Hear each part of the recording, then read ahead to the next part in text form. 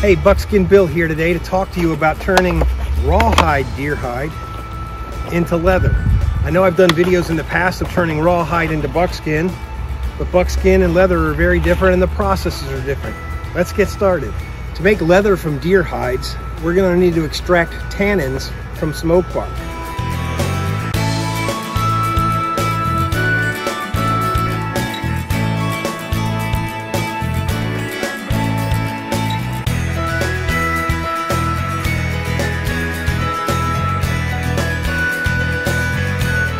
This concludes our segment on making leather from deer hide. If you liked it, please hit the like button and subscribe. Or if you actually want to check out more information about making leather, then check the link below. And thanks for watching.